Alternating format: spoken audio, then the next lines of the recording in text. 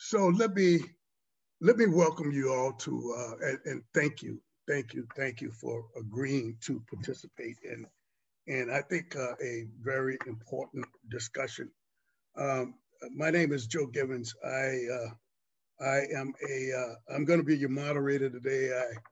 I have been organizing in New Orleans for going on, well, let me just say since 1972. Prior to that in the military since 1969. So it's been quite a while.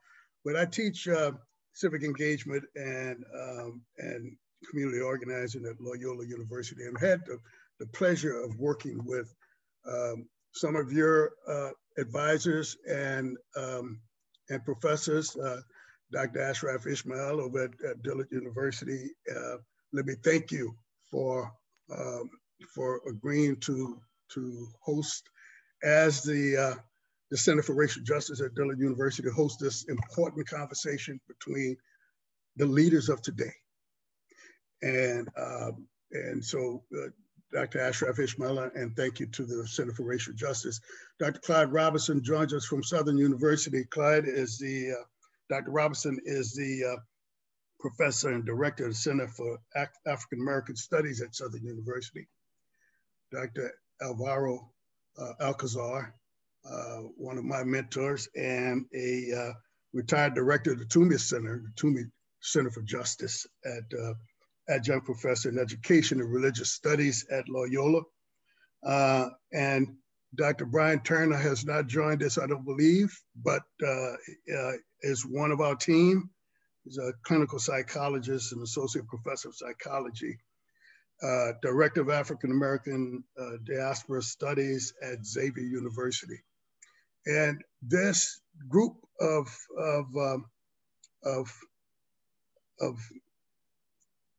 important and I think culture holders in our universities have asked you to represent your university, and in a very important discussion. I want them to introduce their students to the panel. And after that, we will begin our round of questions that I think you've been prepared to answer these questions or to respond. So with that being said, Dr. Robinson, would you start with your student leader from Southern University? Well, I'm immensely proud to introduce Brother Jamaal Williams. Brother Jamaal is a native New Orleanian, and Brother Joe, you will take particular interest in this next fact. He is a resident of our beloved neighborhood, the Ponderosa Pontchartrain Park. He's a product of the New Orleans public school system. Brother Jamaal is an atypical student in that he came to the university a little later in his life.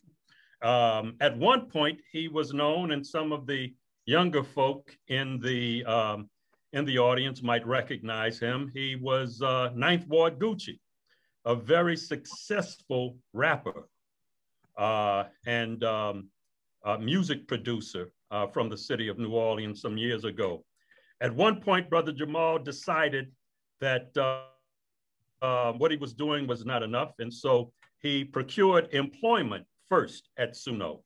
And then he recognized that he could compete academically and became a student and an employee at SUNO. And then later on, he discovered through his activism that he could lead the student population. He could influence them. And so he became involved with the SGA. Last year, he was the vice president of the Student Government Association. This year, he's the president of the Student Government Association. He is a graduating senior majoring in public administration. He has already been, at least he's already applied to several master's programs, and I'm sure he will be accepted pretty shortly. Again, the quintessential student leader, Brother Jamaal. Listen, Dr. Robinson, anytime I need to be introduced in any form or fashion, I'm going to call you. Hold on. Well, hey, Brother Joe, you know that, brother. You know, I mean, look, Brother Jamaal, I don't know if you're going to be able to add anything. I was just about to say that. I don't know what else to say. Dr. Israel, will you introduce your Dillard University leaders, please? Yeah, I'm very honored to introduce our two student leaders from Dillard University. You know, both Toiya Smith and Kaylan Tanner. Both are, I can't take credit for either of them. They're both urban studies and public policy majors. So I'm grateful I'm able to steal them every now and then for these events. I've had both in my classes very first semester that they arrived at Dillard. And I must admit, I had a different impression of them the initial time I met them, and I've watched them grow and blossom as they're getting ready to graduate. I'm very proud of them as they get ready to graduate this semester. And I'll read you, the bios. Toiya Smith is a social entrepreneur who works with power building organizations to create educational, civic, and policy solutions for Black and Brown youth. Her interest in public policy began to blossom in the spring of 2018 when she had the opportunity to work with the Louisiana House of Representatives and more intimately, the Louisiana Legislative Black Caucus. It was there she gained intimate understanding about the social economic inequalities facing the people of Louisiana, legislative process, and the systems actively working to disenfranchise marginalized communities. Toiya guides her work by the activism and truth of life. Paul E. Murray. Toiya is an experienced organizer, a very passionate student, an educator, and adept grant writer. Toiya, as I mentioned, is a current senior at Dillard University, where she's studying urban studies and public policies. She's looking to graduate and hopefully send her off to law school. Again, we're very proud to have Toiya on this panel, and again, appreciate the outstanding work she has done for Dillard during her 4 years, I'm sorry, that she has spent with us. Kaylan Tanner, also very proud to have had her as a student as she looks to also graduate this semester in urban studies and public policy. She's a reproductive justice advocate who strives to uplift the voices and experiences of young Black women in marginalized communities. She's also a graduating senior, as I mentioned, studying urban studies and also minoring in criminal justice from Los Angeles.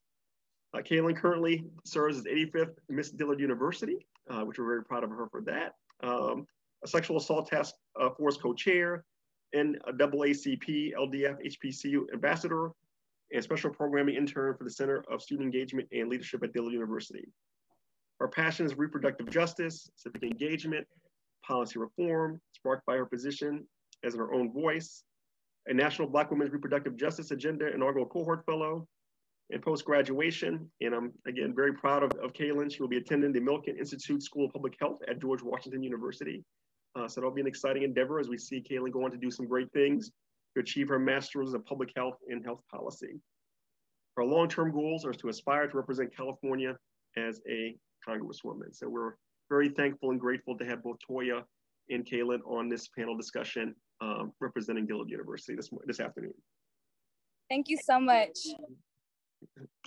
And Dr. Alvaro Alcazar, can you introduce Hannah and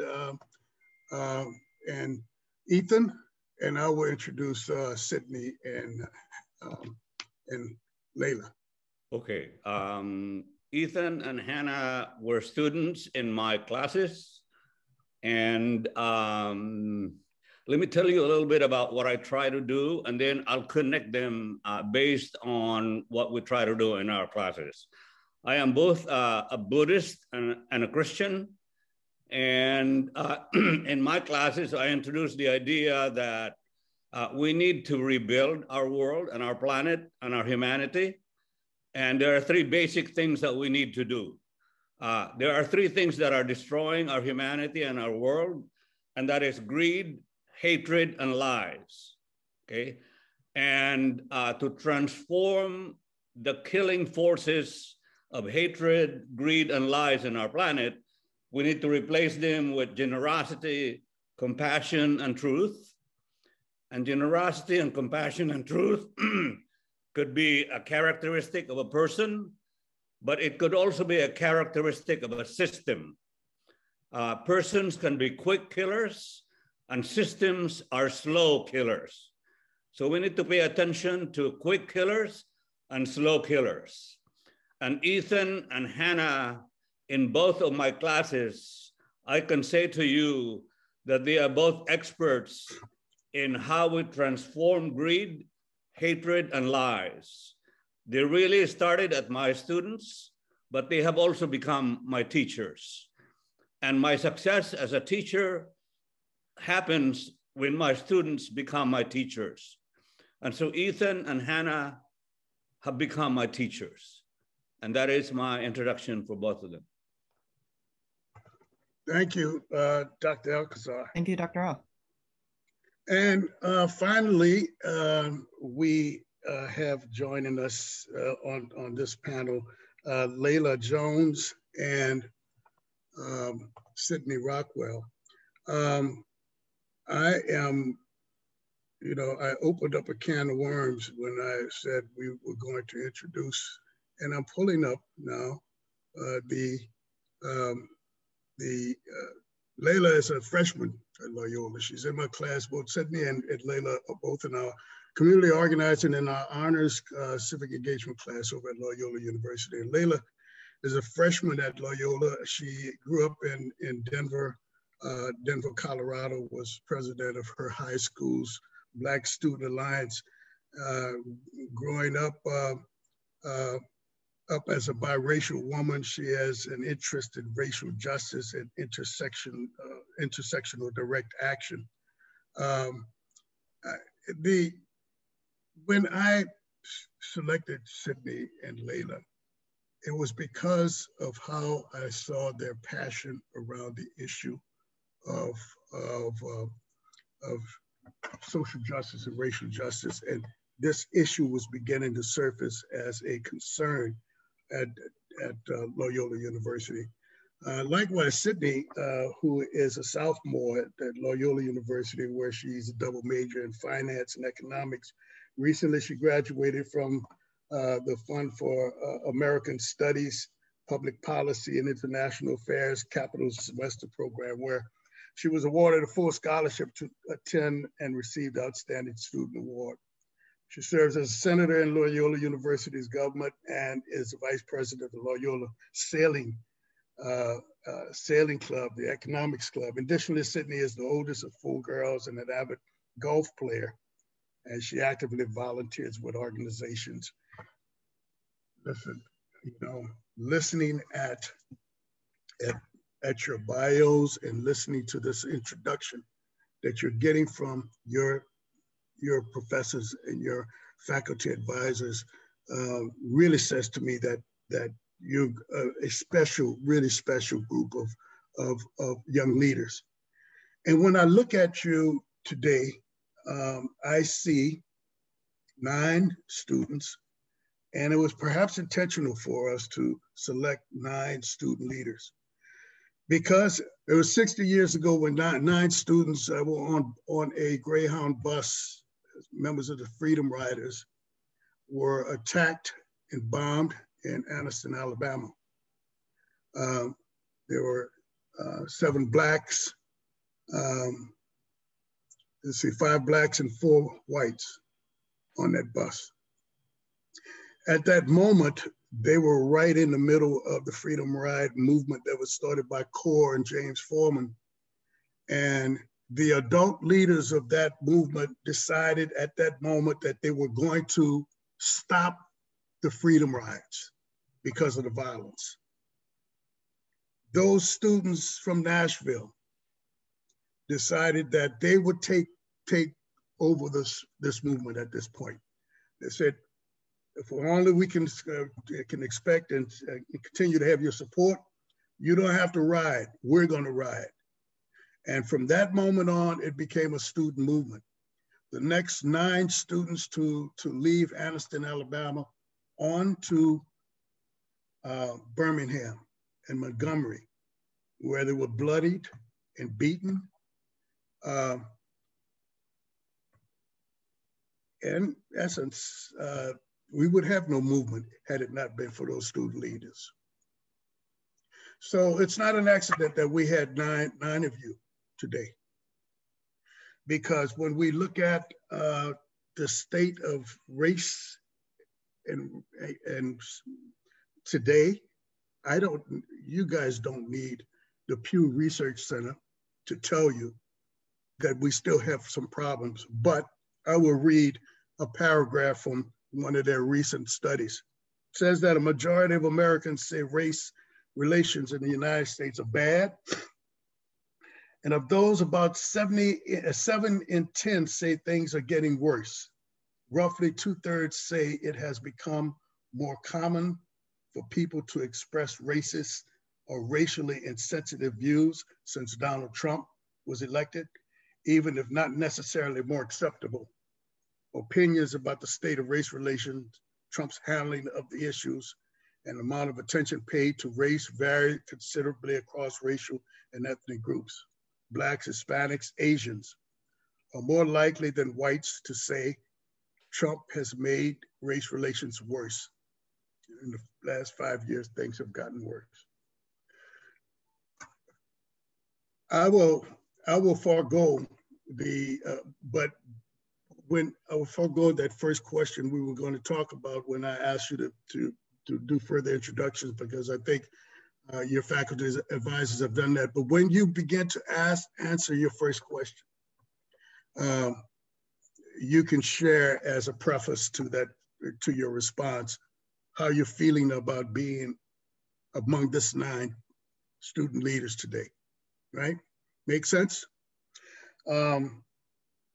History. And I said to Dr. Clyde Robinson that today was the anniversary of Trayvon Martin's killing, but I was looking at February's calendar, February 26, 2012. But when I looked at today's calendar, it didn't make a difference, because this is the anniversary of the Scottsboro boys issue with those 17 teenagers being sentenced to death for rape, and right? Yesterday was the anniversary of Viola Liuzzo's killing while she was transporting the student leaders from Montgomery to Selma in 1965, a white mother. So I will ask the first question, and then I will keep time, 3 minutes. And the first question is, Dr. Martin Luther King stated, "I am convinced that men hate each other because they fear each other. They fear each other because they don't know each other. And they don't know each other because they don't communicate with each other. And they don't communicate with each other because they are separated from each other." Do you agree or disagree, and why? And let me start with Kaylan, and then after Kaylan, Toiya.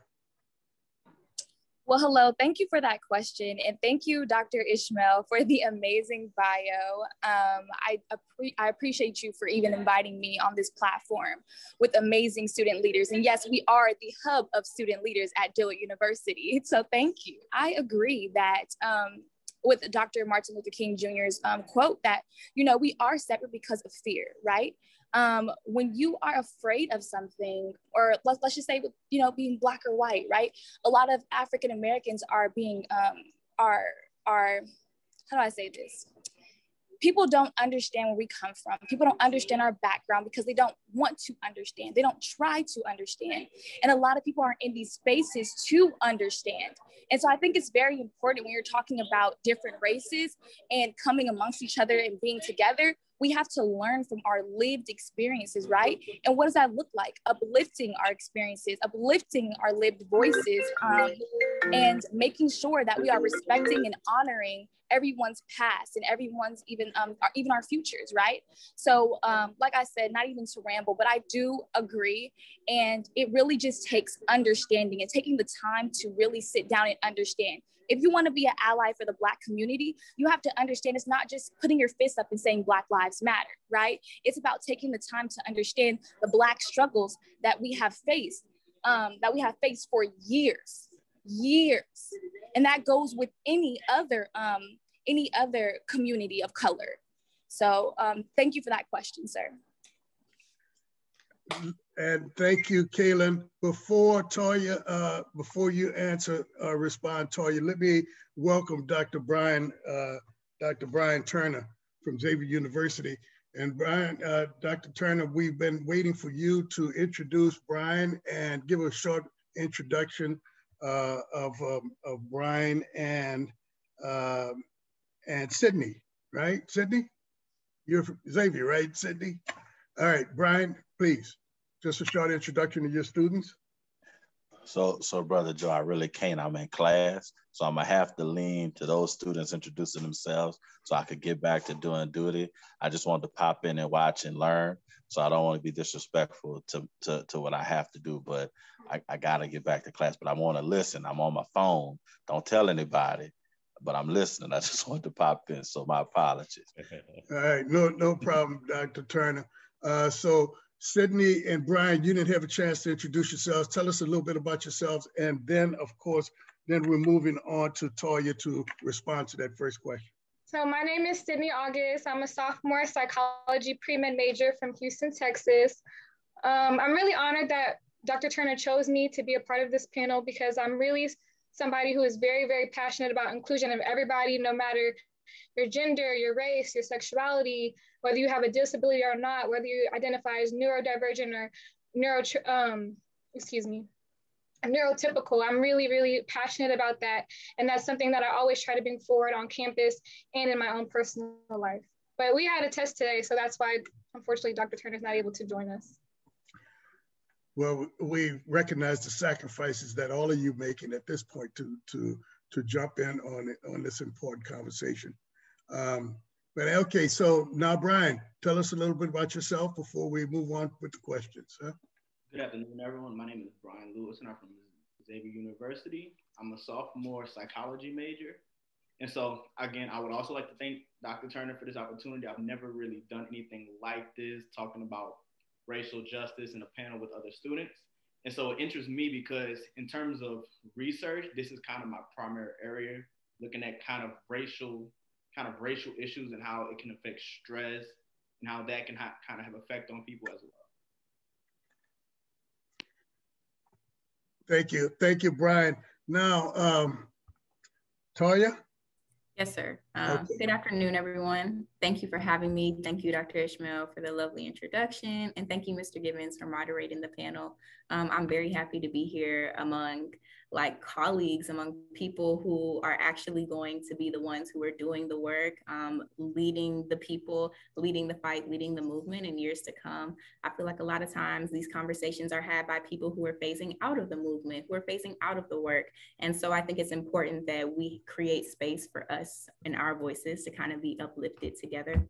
To the question, I like the quote, but I think it's important to put it in context, right? So this particular speech was given at Cornell College, and Cornell College is not a Dillard, a Xavier, or a Suno, right? It is a white school. And so one of Dr. King's innate gifts, in my opinion, is to be able to kind of connect and bring people together and to orate to people in such a way that they would understand, this is something I can't relate or experience. But he just had a way of saying, we've all heard his speeches, right? He just had a way of bringing people together with his words. And I think that that's what this quote is an example of, right? It's a way that he was illustrating to a group of white people, this is what we have. This is what our struggle is. This is what could bring us together. Now, I think when we're having real conversations about why are we separated from each other? Why do men truly hate each other? I don't think it's because we don't understand each other, because we're separated from each other, because we don't communicate. I don't think it's because of any of that, but I think that that's the kind of language sometimes that's used to gain allyship, right? To draw people into the space comfortably and say all right, now we're in it together. Now that I have your buy-in, let's narrow down exactly what the plight of the people is, exactly what we need to do. So I like the quote, but I don't think that that's a true reflection of why is there hate in our world? Why is there hate between each other? Thank you. Thank you, Toiya. You got me on the edge of my seat now. I'm trying to figure out what. So if you don't mind me asking a follow-up question, okay, if it's not fear, then what is it? I think that well, it's at the bottom there is nothing that is broken or wrong about kind of what's going on, right? Like everything was created to be this way. Like this, historically, things have been put in place, like Kaylan was saying earlier. There are historical barriers and things that have been put in place before this moment right now, right? So we talk about like the movement is like, it's fearing up, like we're about to turn a corner. And it's like, when you look back in history, you see that like, this is not the first moment like this, right? Like this is not, there really aren't that many firsts that are happening, you know? And so I don't think that it's fear. What I think it is just a lack of education, of knowledge, right? We try to like put a pretty name and picture on it. You know, we talk about like intersectionality and say, okay, we're going to bring people to the table, but then we don't actually operationalize diversity, equity, and inclusion practices in our work, right? So I think maybe, I don't know what to call that, you know, the white man. Well, so when you heard that phone thing, this is my first attempt. Listen, I'm learning how to do this stuff. That's right. Look, I set a timer, right? So when you hear the ding, ding, ding, ding, ding, that's the timer thing going on. So, okay, let's move on to, let's ask Jamaal that same question. Jamaal, your turn to respond. Hey, thank you, Dr. Robinson, for inviting me, and thank you, Dr. Gibbons, for having me here. It's good to meet all of you all. To me, well, Dr. King at the time was being very idealistic, and when he made that statement. And so I think we all agree, as Toiya has just said, that Dr. King was a brilliant orator and a very even-tempered man and scholar. But he later on throughout the years, he had a different view about integration. And he even said that he feared that he was integrating his people into a burning house. But to answer the question about whether or not I feel that we need, communicate with each other a little bit more due to being separated. I think about us being in New Orleans, and we tend to tout that we are a gumbo. And being a gumbo, each ingredient has its own texture or whatnot, you know. But the truth is, if we're honest with each other, I don't think that we are a true gumbo, because a good gumbo has that flavor throughout that roux. And so when I'm tasting that gumbo, and when I'm tasting that shrimp, I can also taste a little bit of that hot sausage. You know what I mean? And so we should all, that rising tide should all be as one. And so having that flavor in each other, yes, there has to be this integrated, where we integrate with one another, but I think we need to look at it more realistically and not tout that we are gumbos, but we should look at ourselves more like a plate that has the chicken, the cornbread and whatnot. And so I'm going to eat the separate things and not actually as one in that feeling, you know?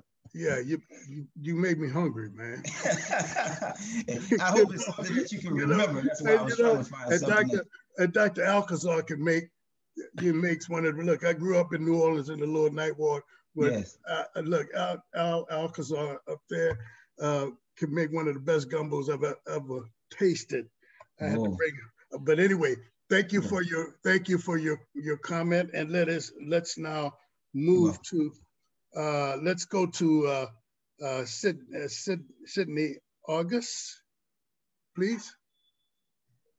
Hi, I agree with what Toiya said earlier about how a lot of these things with people being separated is deeply rooted into historical setups that have created this division. And I also think that in modern day terms, we can look at the media as also being another outlet for people to cause more separations. You know, we have TV shows and movies that depict minorities in negative ways and negative stereotypes. And you have audiences who watch this and they believe that, you know, people like me, people like you possess these negative stereotypes, and they automatically judge us without actually getting the chance to truly know us and who we are and where our background from. So although I think Dr. King was really, you know, trying to connect all the cultures together, I think that in modern day terms, it's more than just us not communicating with each other and having a fear of communicating with each other. I think that society as a whole and what we see and what we're fed to on the news and in the media also plays a huge role in that. So Cydney, you've got 2 minutes left, and it gives me a chance to ask a follow-up question.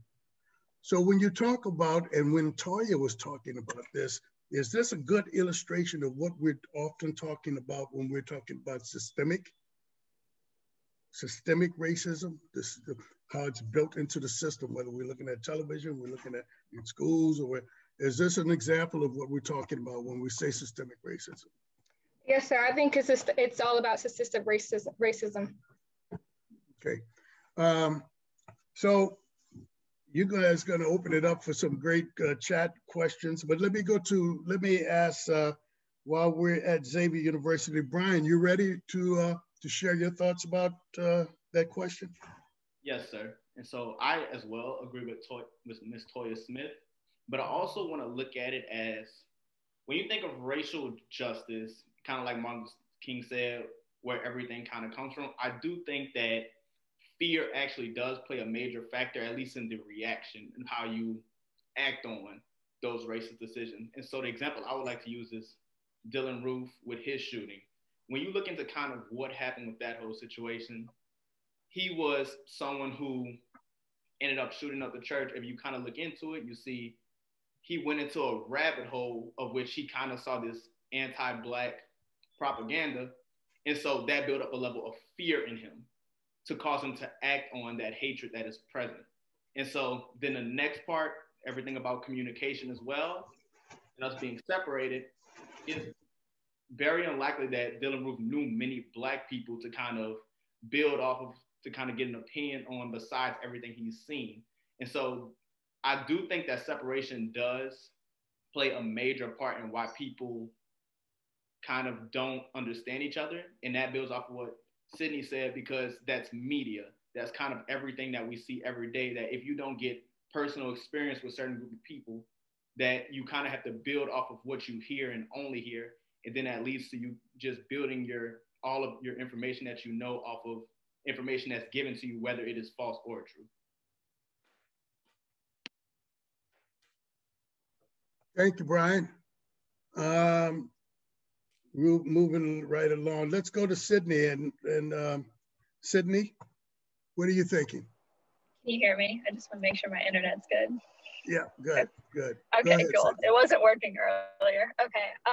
First of all, thank you to Professor Gibbons and all the other panelists. It's an honor to actually be here with you guys, and I'm going to enjoy learning a lot.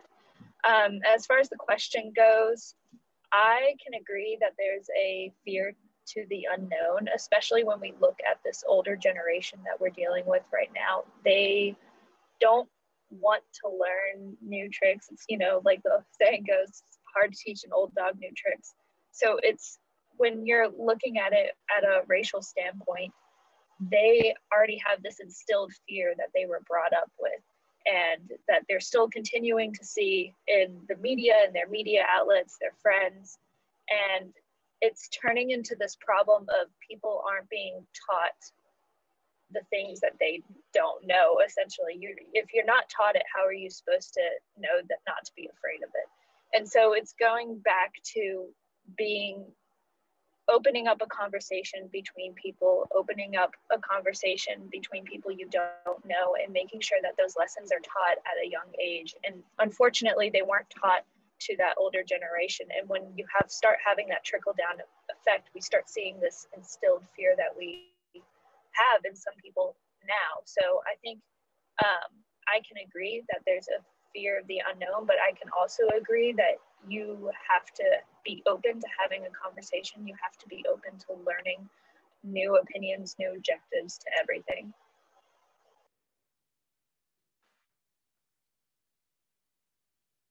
Thank you, Cydney. And I want to, at this point, I should have mentioned this to Dr. Alcazar and Dr. Robinson, Dr. Ishmael. If you have a follow-up question or want to pursue any line of response, please do so. All right. Thank you, Cydney. Let me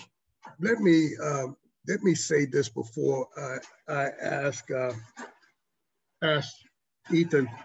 I selected Cydney and Leila, and Leila will come after Ethan.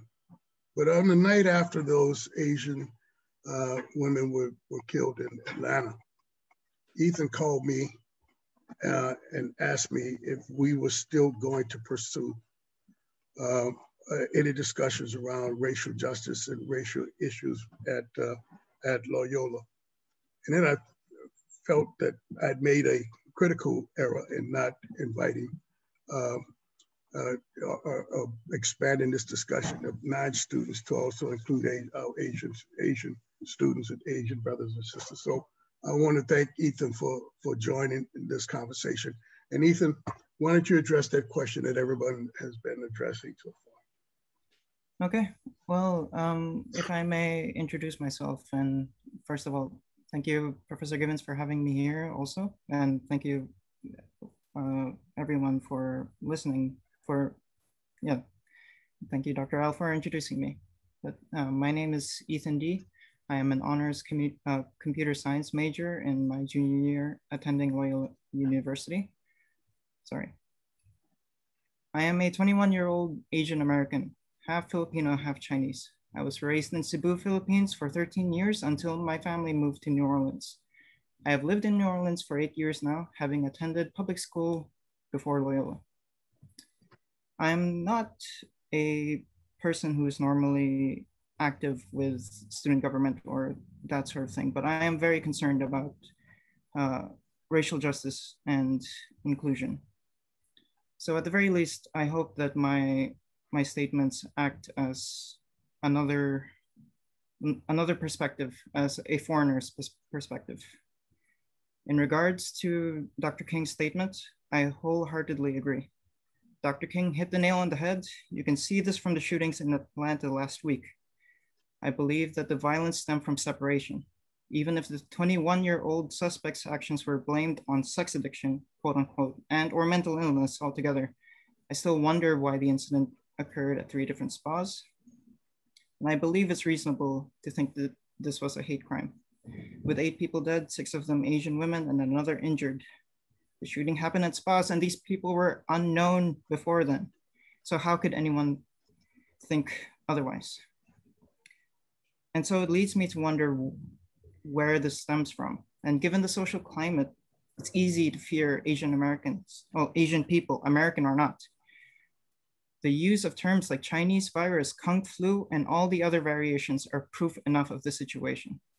What is difficult today is developing a loving understanding for one another, no matter who you are.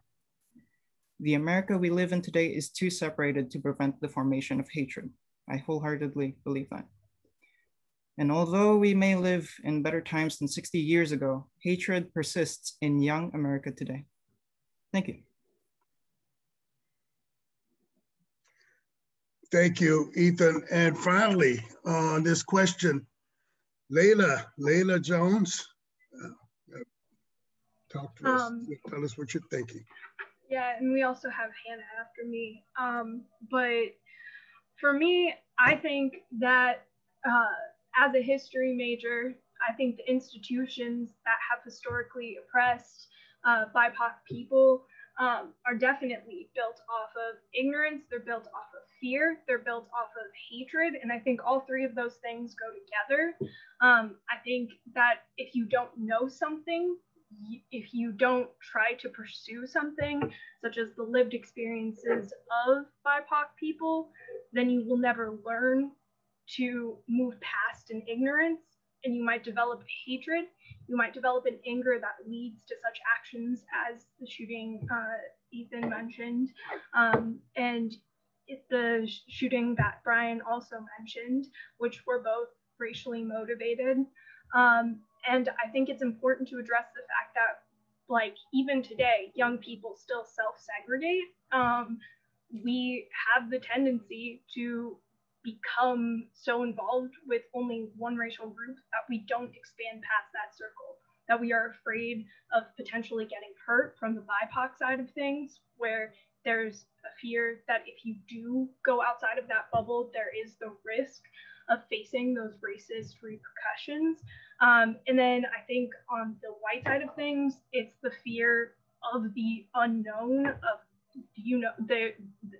if you have not had the experience of reaching out to someone who is not a part of your own cultural group or cultural identity, then you're not truly making the reach to truly like develop a sense of understanding regarding racial experiences and racial justice. And if we're not targeting the oppression by teaching each other and by relying on each other, then there's not going to be progress, and the self-segregation, this hatred, this ignorance is going to continue, which is horrible. So that's my, in short, I agree with King on a certain level, and I think it contributes to those other pieces that I talked about.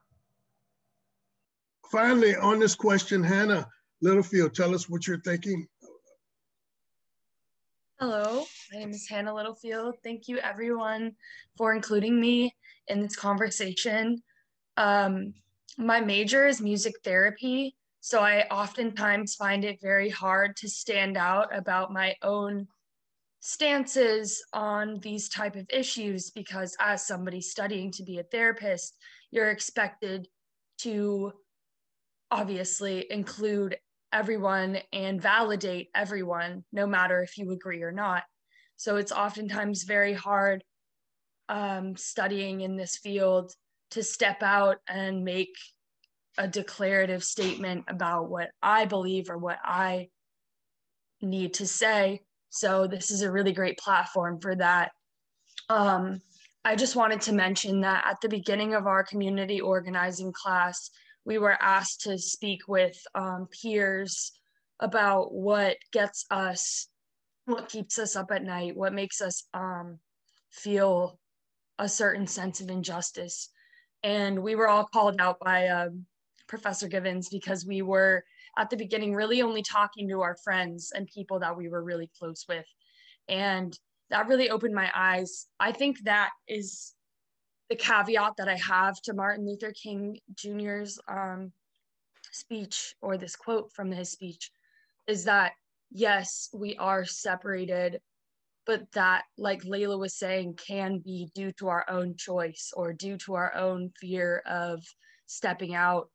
And I myself am definitely a perpetrator of this. Just talking to people I know will either agree with me or people I already know align with me. Talking to those kind of people, it's a lot harder to go out and talk to somebody who might, not be able to understand where you're coming from. But it's still very important to go out and have those conversations with people who don't align with you or don't support the same political leaders or don't support the same movements that you do, because how is any conversation going to happen if we're just talking to people who already agree? It's, we're not changing anything. They already get it, If I go and talk to my best friend who is a very has a passion for going to protests and, just anything like that, it's not going to move us forward. It's talking to people with love, I don't agree with, say, like my mother. And for my whole life, I spent time, just living in my shell because I didn't want to fight with her. But I learned, it doesn't have to be a fight, but there needs to be a conversation. So I think that's what I got most from this. You timed that perfect. So let me ask Dr. Ishmael. We want to, right now we're at 10 minutes to 2. We want to stick with the, we're talking about 2:30, is it? Yes. 2:30. So well, then I'm going to move this to 2 minutes per question. All right. Okay, so the second question is, John Powell, professor of law and African American studies and chair in equity and inclusion at UC Berkeley, has stated in his essay, Moving Beyond the Isolated Self, that racial justice is about claiming a shared mutual humanity. Do you agree, disagree, or why? And why? Let's again start with Kaylan. Okay, thank you again for that question. Like Dr. Ishmael said in my bio, I am a reproductive justice advocate. Like, this is what I want to do. This is my life's work. This is my passion. So when thinking about this question, I immediately thought about the injustices that Black women face every single day regarding their health. And so that's kind of how I was thinking. So in my perspective, it's yes, I do agree with this question, with this statement, but I believe it's because not everyone can see each other as being equal human beings. As an African-American woman who has dealt with injustices, reproductive injustices, my pain wasn't even enough for people, right? It was, oh, you're over exaggerating. You don't know what you're talking about. I'm a professional. I know that your pain is not, it's not a 10 like you're saying it is, right? Just go home. And then I come back and you still don't want to do the test because I may not have private insurance, or I may not be able to pay for the different testing and stuff like that. So just putting that in perspective, I just think it goes back to educating, right? It goes back to that lack of knowledge that people have about other people's lived experiences. So when you think that someone isn't as human as you, doesn't feel as much pain as you, that's ignorance, because you have not allowed yourself to expand on different people's perspectives or livelihoods, if that makes sense. So that's just a different perspective that I want to take on that question. Jamaal, why don't you go next, please? I agree with it, but first, we all have to just recognize each other's humanity. And you cannot marginalize a community. You have to be intentional about seeking out each other's humanity, and to marginalize, I mean, specifically just disregard people. I think about one of the books I've read, 100 Years of Lynching. And there would be people who would go into the jail cells, take out individuals based on just the statement of a few. And there would be vigilantes. They didn't go to court or whatnot, burn them to the stake, throw some water on them and burn them again. And this type of justice has been going on still even to this day. That was something recently, MSNBC was doing a special about the young lady, I can't think of her name right now, but that's trying to get sworn in as the third, what is it called, Attorney General. And she was doing, at the time, she was an NAACP lawyer. And you can see that this one individual touted, and if y'all all saw it on MSNBC, but his words grabbed and sentenced basically 10%, 13% of this Black community, and all of them went to jail. And it took her to come there and fight. And this was happening even still today. And these things have not changed. And so when we talk about racial justice, we have to first recognize me as a human being. And you can't put your knee on my neck for 8 minutes and be in front of a camera and feel comfortable about that. There's something wrong about that. That means I don't see you as a human being. It's like Ethan just said, when you've seen someone that does not look like me and you can just take a life, I don't even know you, then it's a hate crime, right? And so it's important for us first to be intentional, to go out on a limb, to have conversations with people who first don't even look like me. Jamaal, right on time, brother. Hey, you guys got internal clocks, right? All right, so let's go to Cydney August from Xavier University. Cydney, go ahead. Why don't you tell us what you think about that question? I agree with his statement. I was blessed to attend, but upon going to Xavier, a predominantly white high school, middle school, elementary school. So I've been a part of communities where to achieve racial justice and a mutual shared humanity. However, I will say that I feel that if it weren't for me being the minority in those spaces and being able to have those uncomfortable conversations with my peers in class discussions, I don't think that a shared mutual respect would be attainable, because sometimes ignorance is bliss. And sometimes if you don't know better, you don't do better.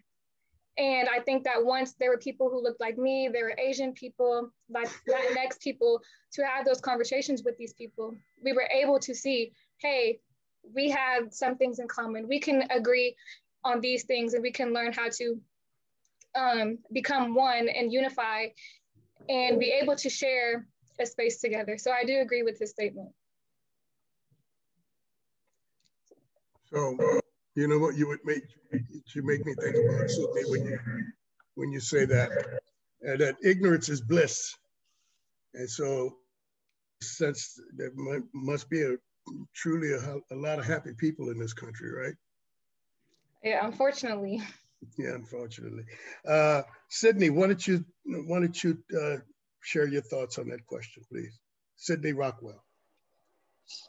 Sure. And if I could take what Kaylan said and just ditto it, that would be wonderful, because I think she spot on, completely spot on. I agree with the statement. And I think that, like we've all been saying, the problem that we're seeing is just a lack of knowledge, a lack of understanding, and a lack of people communicating. And it's trying to find a way to branch those people who are refusing. You're freezing up, Cydney. Communicate and get them to communicate and understand us as. Can you hear me? Hello? No, you're freezing up pretty bad here. I know you have some time left. Why don't you try continue? We got about a minute or so. Go ahead. Okay. I hope you can hear me, but if you can't, all I was saying was that I think us as leaders need to drive that force of communication, and we can do that by making sure that we're doing it ourselves. And I'll just end with that since my internet's spotty. Okay. Thank you. Thank you, Cydney. Toiya, what are you thinking? I'm thinking that it is definitely important to acknowledge each other's humanity. And I think that that's something that we don't do, but I don't think that it's something that we don't do. I feel like it's important to kind of have context even in that, right? Like it's not that we don't acknowledge each other's humanity because I'm like, all right, Kaylan, I just don't like you, there are deep, subconscious things that play into the way that we treat each other and see each other. It's the same reason why, as Jamaal referenced, the video of what happened, that murder is it was allowed to happen, why it was okay, why we had white people storm the Capitol and it was like, oh yeah, y'all can just hang out here, no big deal. So I feel like, it is important to have that shared humanity, but how achievable it is, I think is, I think a deeper discussion. And two, I think that to John A. Powell's credit, he's a professor at Berkeley, and he has a lot of work in writings and dealing with a wide variety of students. Berkeley is not a school that has just one kind of student, has a widespread.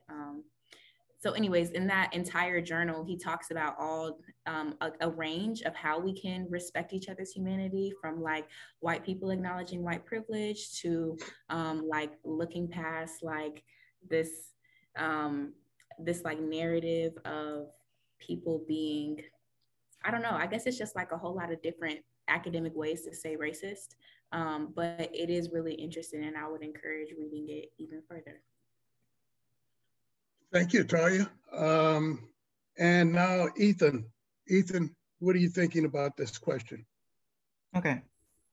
Though I have not read Professor Powell's essay to fully understand the context of his statement, I do think that his statement, racial justice is about claiming a shared mutual humanity, is true. However, the issue becomes recognizing that a shared mutual humanity has not been fully claimed. It is an impossibility to claim a shared mutual humanity without being mutual nor sharing.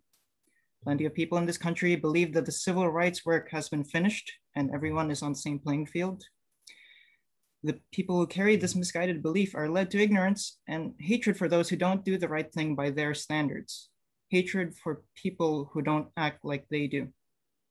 For example, I personally know people who hate the Black Lives Matter movement. They see a movement for social justice as a movement of rioters and looters, domestic terrorists. They read a call for humanity to mean a call for subjugation. And yet I have seen these individuals inadvertently claim to have a shared mutual humanity. And though the people I'm referring to are older than me, the fact that they receive a large amount of their information from social media strongly suggests that this issue is still persistent today with our generation. Without the ability to empathize and understand one another, there is no way to claim a true shared mutual humanity nor develop racial justice. We will get nowhere if we do not value sharing our experiences with each other. If we do not seek to understand one another, we do not seek unity. We have to be avid learners of our differences and nurture each other with our similarities. Today, we need ways to come together. Thank you, Ethan. And Leila, what are you thinking about this question? So when I first read it, I was kind of in the position where I was like, I don't know if I agree, but I'll expand on that because I think that a lot of the time from white individuals, you hear the idea that we're in a post-racial America, that we're all the one race, the human race, and ideas of like, I don't see color, which while I think the ultimate end goal is that we can believe in a shared humanity, I think there's the issue of that right now, a lot of people aren't able to reach that point even of recognizing how identity and marginalization and oppression affects communities of color. And so we can't even reach that point of a shared humanity currently. So it's a lot about before we can get there, we have to just reach a shared communication and shared playing field of where we can talk about race in open spaces like this, for example. Because if we're not doing that, then that shared humanity will not be recognized. And that goes back again to historical systems of segregation and pushing people away and not allowing that communication to happen. And the type of things and stereotypes you hear thrown around in certain groups are horrific. A lot of the time towards communities of color, it dehumanizes us ridiculously.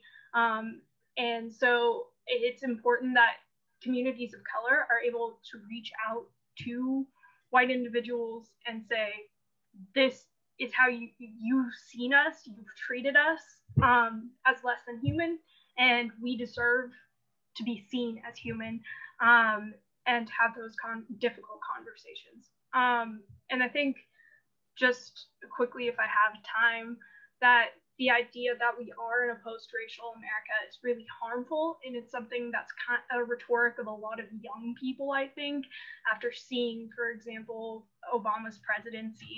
A lot of my white friends back home suddenly are like, oh, Trump just made it worse for a while. Now that we're with Joe Biden again, it'll go back to how it was when Obama was president. But I don't think that that's the case. I think that it's an ignorance again of racial issues and racial discrimination in the country that happened even during Obama's presidency. So it just, again, we need to first be able to have these conversations before we can even get to that shared humanity. Thank you, Leila. And finally, on this question, Brian. Okay, so I kind of want to build off of what Leila said because I had a similar thought process. This kind of brought me into that thought of the colorblind theory. And so the issue for me, with kind of this statement is that it is very important to recognize that, of course, shared mutual humanity is important, but that is a stepping stone, because right now what you're trying to do is, and I don't think this is a bad thing, you're focusing on the sole similarities between us, the fact that we're all humans, things like that. But at times that can actually lead to us ignoring an important aspect in that there are differences between people. And so the reason why I brought up the colorblind issue is because a lot of times that's kind of their main argument, the whole we're all humans, things like that. And the issue with that is that, okay, I understand that, but if you don't accept the fact that I'm different, even if you believe that I'm a human, you're still, when you first see me, you're still gonna see the color of my skin. That's never gonna change. You're still gonna see those different features. And then even when you look at kind of the effect that it has on minorities, it's shown that that whole thought of we're all humans ignoring differences harms us, because we think of it as, you're not only are you not individualizing me, you're taking away a part of me that's important to me. Brian, thank you. Hannah, you have the last word on this question, and we'll move on to the next. Everything that everyone brought to the table just really makes me think about how complex this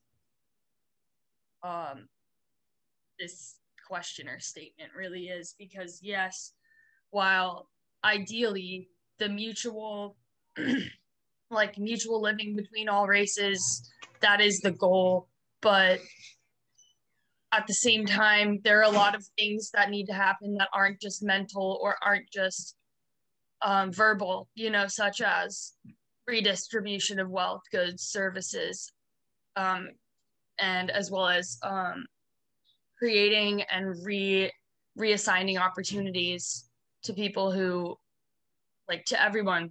And while it seems like, yes, it would be great for everyone to live in this mutual, we're all even on the same playing field, there is that systemic racism piece that plays in, that needs to be broken down, and before we can ever begin to think that mutual living would happen, as well as the idea that while there is this need for communication, it kind of goes into that colorblind piece, how we tend to disregard people's pain, kind of like Kaylan was talking about, just because, say, we don't understand how to validate that because it hasn't happened to us necessarily.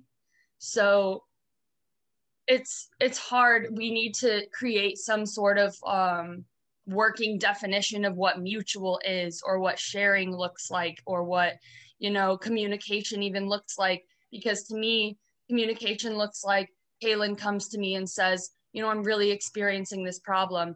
And I'm not going to say, oh, well, it's not that bad because I had something worse happen. Or, oh, the same thing happened to me.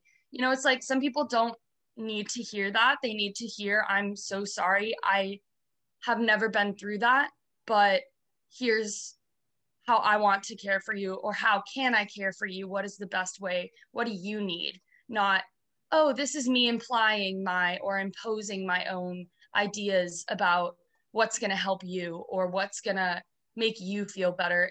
We need to come from a place of, what do you need? Where are you? Meeting people where they're at. So like I said, there needs to be some sort of running definition that we can all apply, because effective communication looks so different for everyone. Time, Hannah. So Joe, may I say something, please? Yes, go ahead, Dr. Alcazar.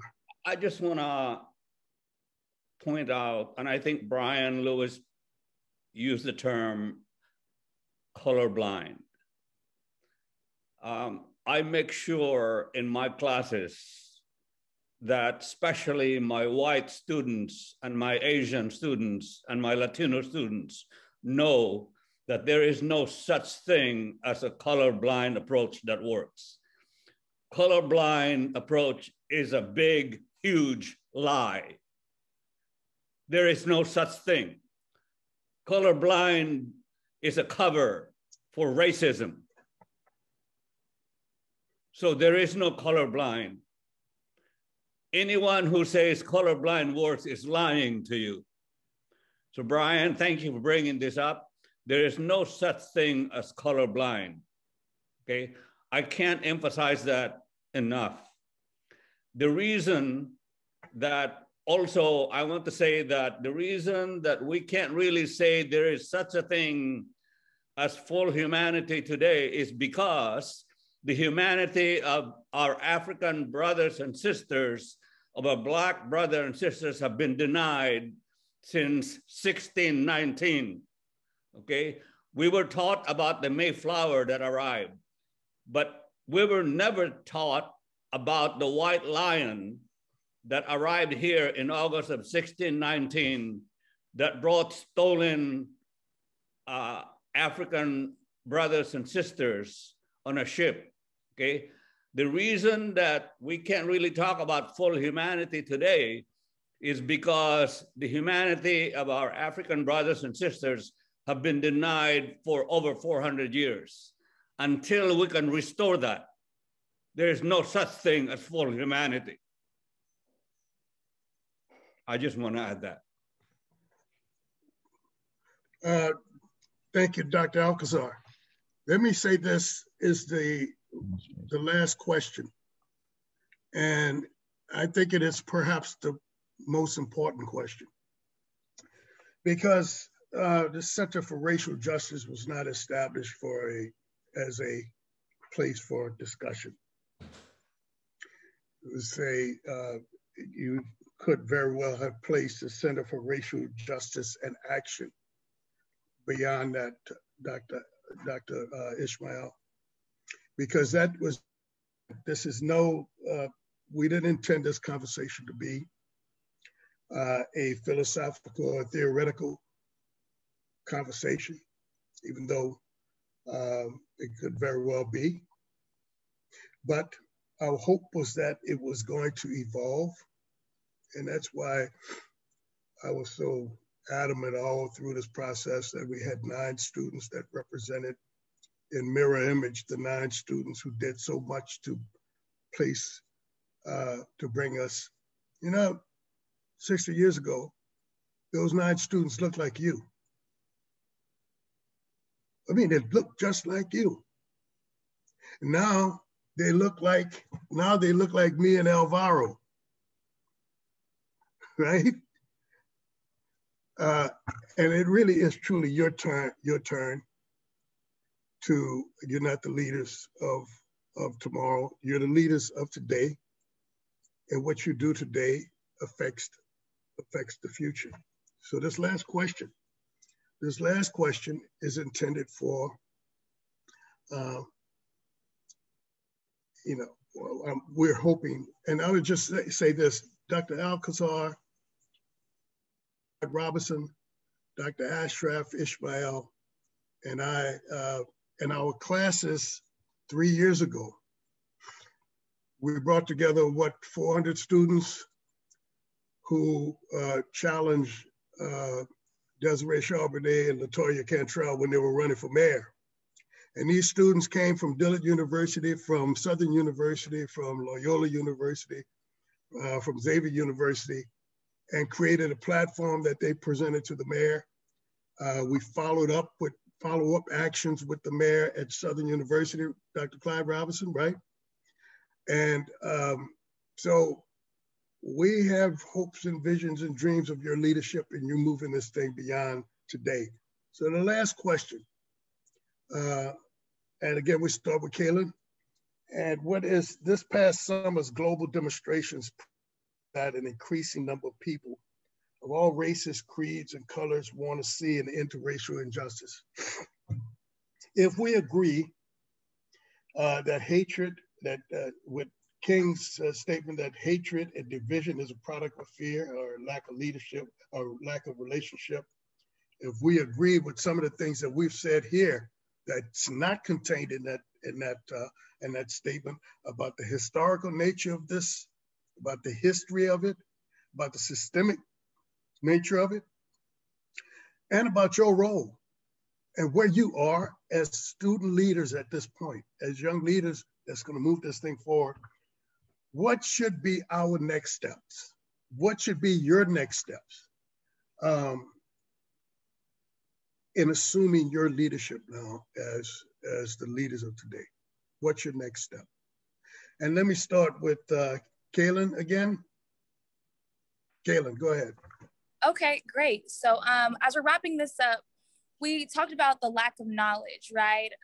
People not understanding others, and that's why we all don't have like racial justice and humanity.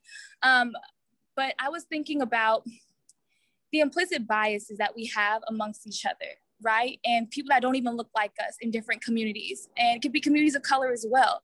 So really, for me and for student leaders that I'm around, I always advocate to make sure that we are addressing the elephant in the room. So addressing the implicit biases that we have amongst each other, and then going ahead and educating each other. And like I said before, uplifting those lived experiences and voices of others. So that's super important when we talk about actually moving forward, right? And so, yeah, like I always challenge people to say, hey, you may say, oh, I'm not racist, I'm not this, I'm not that. But the thing is, you can say that, but it's taught. It really is taught at an early age. And that's when you end up identifying those implicit biases that you have. So it's important to say, hey, here's the indicator of that implicit bias I had based off the Asian community or the Hispanic community or even the white community. And then saying, now let me dial back and see why I even had that implicit bias to begin with. So, yeah. Okay. Thank you, Kaylan. Let's stay with the same order of things. And I think, who do we have after that? Was it Jamaal? Yes, Professor Gibbons. Jamaal. Okay. Well, let me first address the context and the framing of the question that suggests that global demonstrations prove that there's an increasing number of people of all races and creeds and colors that want to see an end to racial injustice. And I'm concerned about that because I think that we have to fine tune the narrative before we can attempt to answer the question itself. I viewed the demonstrations, and from the fact that I said viewed in past tense, it should be recognized. But that's exactly what it felt like to me, just a demonstration. And I can remember when I was in karate, we used to do things, we used to call it a kata. A kata is when you do a demonstration. If you ever was in karate as a kid, and you would chop the air and make a loud noise, right? And that's the way sometimes I look at a demonstration. A demonstration is a lot of noise, a lot of swinging at the air. But we have to be a little bit more effective when it comes to demonstrations, because some people will get those awards and leave. But I would stand and do what they call the fight after that. So I would leave with 2 trophies from the kata demonstration and also knowing that I was effective. And so we need to use those same techniques to defend and uplift ourselves and turn that into policies and social conditions and health conditions and economic conditions. And we cannot just use hashtags that say BLM or whatnot, but we have to be seriously committed to change. And like I said earlier, I think that would start by making friends with people who may not look like one another, may not sound like us, and going outside of our comfort zone. So I'm glad to meet every last one of you guys today. Thank you, Professor Gibb. So let me say that Kaylan, I owe you another minute. Go with it. I like what you're talking about. So, you got another minute to share some of your feelings and thoughts on this. Go ahead, Kaylan. No, maybe you said it all. Maybe you said it all. I don't know. I said it all, but thank you. But thank you for giving my extra minute. I will give my extra minute to someone else. Thank you. All right. Okay, so let's go on to Ethan.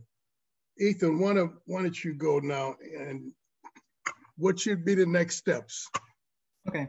First, I'd like to preface this with Kaylan. I think you made an excellent point about diminishing bias, getting rid of our bias. But we also need more ways to do that inherently. We have to value speaking with people who are not like ourselves. As people, we need to recognize that we are erroneous pattern seekers and our notions of others are biased, and we have to seek to break that. We need to gather together more. I recognize the value of having platforms and protests to speak out against oppression, but these only do so much. For instance, the words we, the panelists, speak today are only reaching those who have put time aside to listen to what we have to say. And those who choose to ignore others' concerns may never hear the messages they need to hear. We need better ways to share our experiences. I also recognize the importance of safe spaces to discuss our struggles and to find belonging, but this does not tackle the issue of not knowing each other. Safe spaces keep us safely separated. As students, we need more spaces to come together no matter who we are. We need the ability to be an inherently inclusive community, and we must show that we value each other. To me, in terms of facilities and organizations, this means recreational centers and clubs, things that bring people together out of interest. For example, clubs for TV shows, movies, video games, and every other activity that we can share. Whatever brings people together to share a common interest so that we can develop relationships with one another. In terms of individual students, what you and I can do better alone. This means getting to know each other, sharing food, playing games, study groups, coffee breaks, lunch dates, social gatherings, parties, you name it. We have to no longer be strangers. Admittedly, this is much more difficult to facilitate today given the pandemic, but the need for inclusivity is still there. If we can only be with each other online, then so be it. We need to make time for each other to combat our separation. Thank you, Ethan. And let's go to Cydney August, please. Cydney? I agree with what Hannah had mentioned earlier about that the solution is more than just having a conversation with other people. I think that it does begin in our systematic institution in the government. And I think that as long as there are people like Donald Trump and other nativists and white supremacists that hold power positions, then racial injustice may never be seen or achieved. And I think that as long as these people are able to block legislation that benefits minorities and influence and rewards racists for their hate crimes, and then racial justice may always still be the fight that we're always going to keep fighting. As far as us as students, I think that we can combat this by getting involved on campus with other organizations, like Ethan said, and not just sticking to our own race, but networking with individuals in our own majors and organizations that don't look like this, so that maybe when we get into the workforce, we'll feel comfortable with hiring people that don't look like us. We'll feel comfortable with collaborating with people that don't look like us. So that way we can work towards having a government and institutions that include everyone and not just people that look like us. Thank you, Cydney. You got 50 seconds left. You want to expound on any of that? I've said what I had to say. All right, love it. Okay, so next, Cydney Rockwell. Go ahead, Cydney. So I think I can try to piece together what everyone has said. And I think on a micro level, on our level within New Orleans, something that we could do, and this kind of goes off something that Professor Gibbons and I have been talking about, but doing some sort of organization campaign where we bring together leaders within New Orleans and have these conversations, have conversations like we're having today within a safe space where people can talk. And I think that'd be something important that we should look into doing and organizing together, whether it be in the summer, in the fall, whether it's just us, whether it's 50 more leaders from within our schools. I think that's something we should do. And I think that's something that should be done across the country. I mean, that's how you bring people together, is you put them in the situation, you get them to communicate. So I think we can start by leading by example. Like I was trying to say, I know my internet's a little spotty, and that was what I was trying to say in my second question, or my second answer. So I think by us communicating with each other, we can show others how to communicate with each other. Thank you, Cydney. And now we're almost there. Toiya, you want to share your thoughts on that last question? Yeah, absolutely. I think that there are so many things that kind of like pour into our perspective social media, like we're the generation that has grown up with technology all the way from pretty much our whole lives. And I think that a lot of those pressures cause people to kind of move towards like, what is everybody else doing, right? Like I see that there's something happening in the community of people who look like me. What do I do? Okay, well, everybody else is out protesting and rallying. Okay, let me do that. But that might not be your place in the movement, right? That might not be what you have the most to offer. And so I think that there needs to be more of like, what do I care about? Like, what do I really enjoy? That's something that I think Kaylan and I did whenever we first got on campus. And now like you just see like Kaylan is this like magnificent reproductive justice, reproductive health, like women's health advocate. But all of that was because she took the time to figure out like, what is it that I really care about? And now like in that field, she's going to go and do amazing things, like that matters to me, but that's not like my passion. That's not the thing that burns me up inside or keeps me up at night. And so I think as corny as this sounds, we need to create more spaces for people to figure out what is that, and people just need to be honest with themselves about what do they care about, even if it doesn't seem like the coolest thing, because nobody can do you better than you. Thank you, Toiya. And now Leila. So I am definitely kind of hearing this pattern of conversations and the need to facilitate them. And I think that, first of all, a coalition of leaders who are able to talk together, who are able to research together, who are able to go up to different community and political leaders and say, hey, this is what we need. This is what we need to do to make the community a better place, a safer place, a space that's more communicative. And so I think it's important that we all are able to have more conversations like these, to have more people getting together.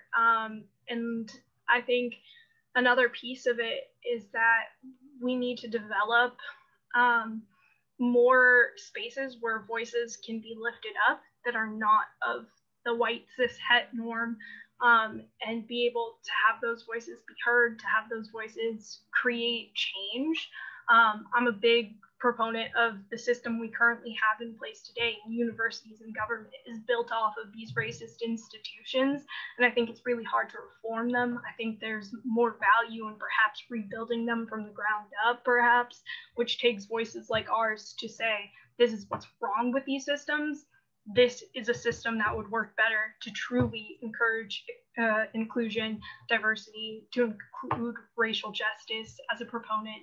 And so those are just some ideas coming off of that, but mainly like something we can do more immediately is obviously keep having things like this, talking to each other, building with each other. Thank you, Leila. And now Brian. Okay, I agree with everything that's been said, but I kind of want to take a different approach to this. One of the most important things that I feel is important, especially in building interracial relationships, that you first have to have intraracial relationships. And what I mean is that if you think about it, if our intraracial relationships, so our relationship within races is kind of fragmented, we kind of have a lot of issues that we have to fix ourselves, how can you actually build those interracial relationships? Because if you can't really get along, kind of accept your own group of people, it's going to be much harder to do that with a different group of people.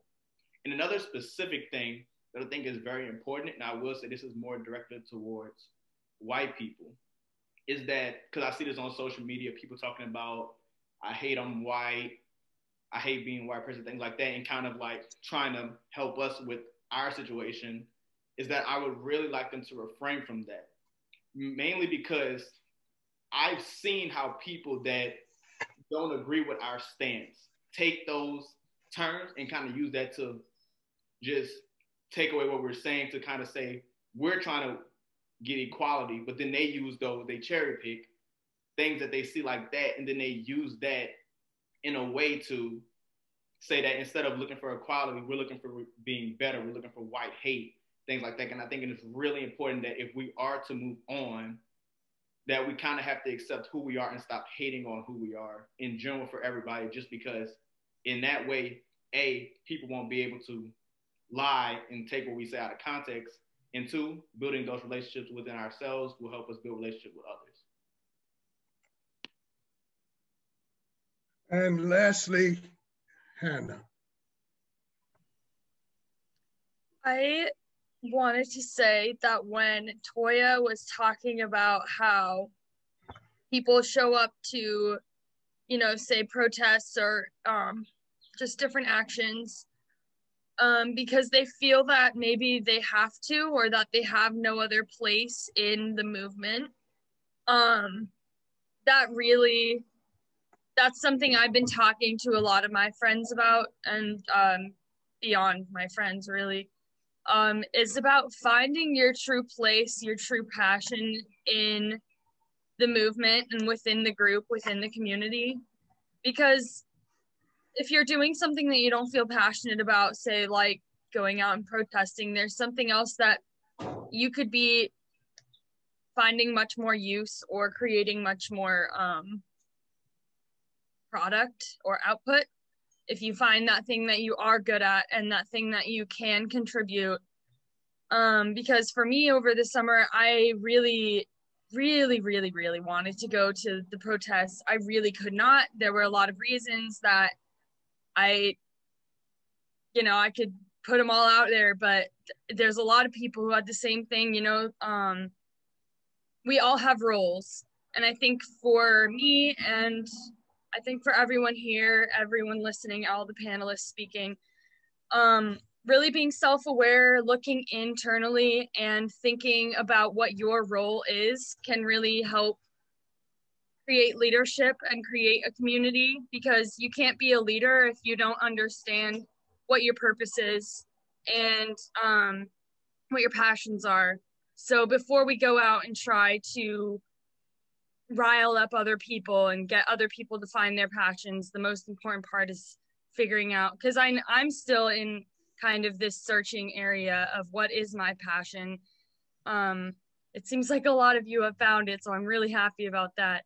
So yeah, just being more thinking about what I can do to help the greater community at large will then benefit everyone.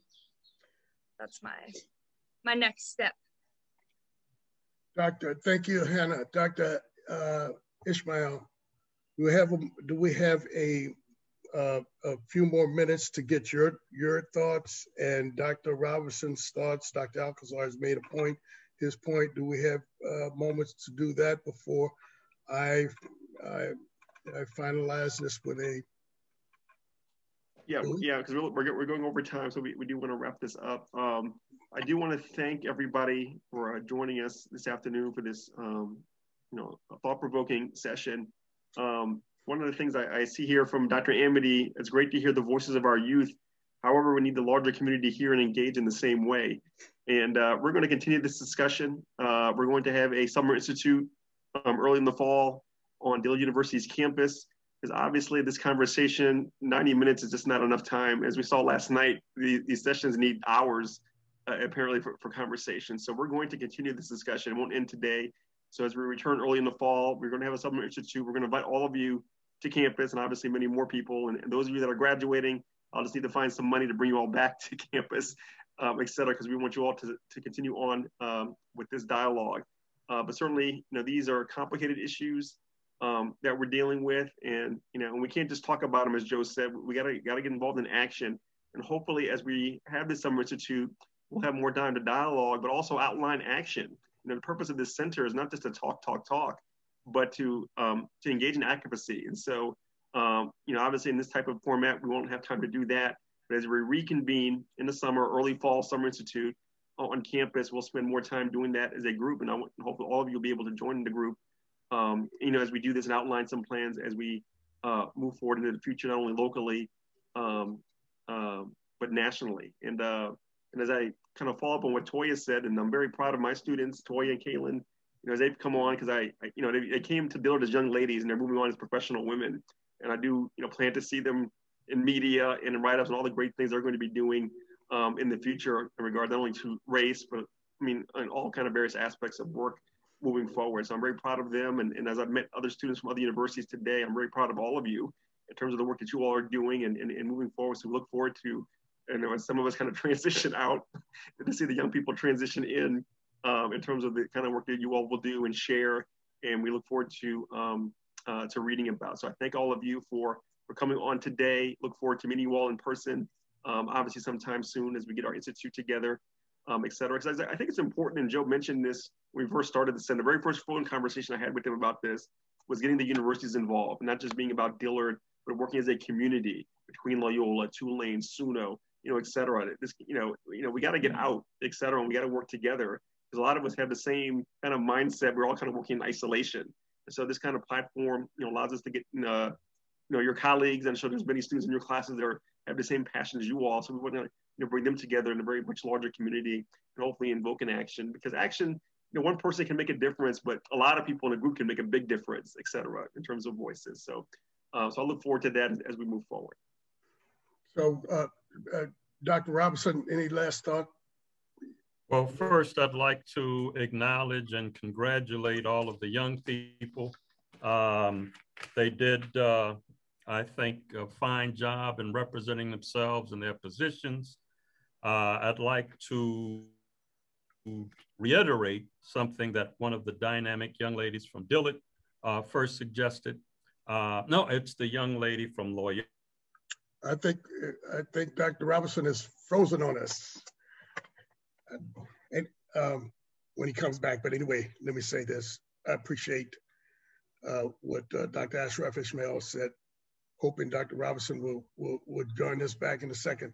But let me, look, Dr. Ashraf Ishmael has created this space in the Center for Racial Justice at Dillard University for us to have, for you to have that place where this new leadership emerges.